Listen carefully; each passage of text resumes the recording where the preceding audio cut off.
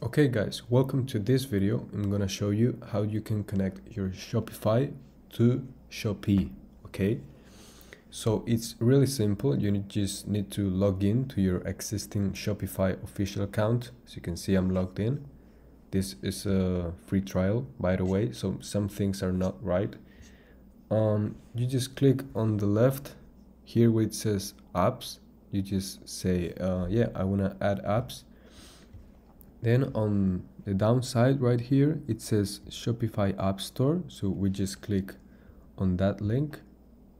It will redirect us to this new website, which is the official Shopify App Store, in which you can find many apps. So we're looking for the Shopee one. Okay.